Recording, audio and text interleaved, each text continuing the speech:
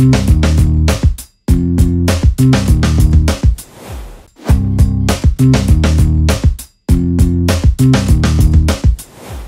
guys, I hope you all are doing well. This is Sahajpreet and you're watching Legal Bites. In today's video, we'll be talking about the legal maxim res judicata. In this video, I'll be covering the meaning and origin, explanation and application, and case laws to understand the maxim better.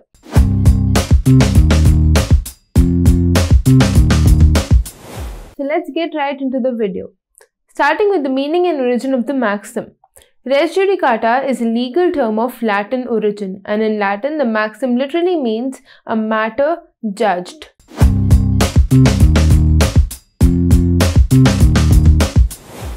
Moving on to the explanation and application of the maxim. Res judicata as a concept has been enshrined under section 11 of the Code of Civil Procedure.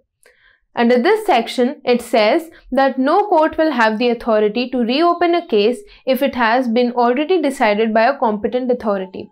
The approach is based on the idea that the parties shall not have the right to reopen a case in a future litigation once it has been closed by a competent court or authority.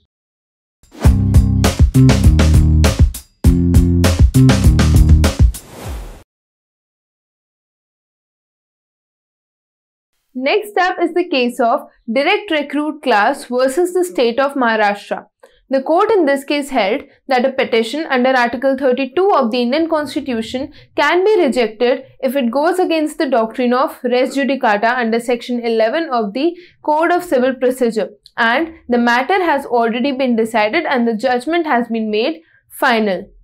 So that was it for today's video. Thank you so much for watching the video.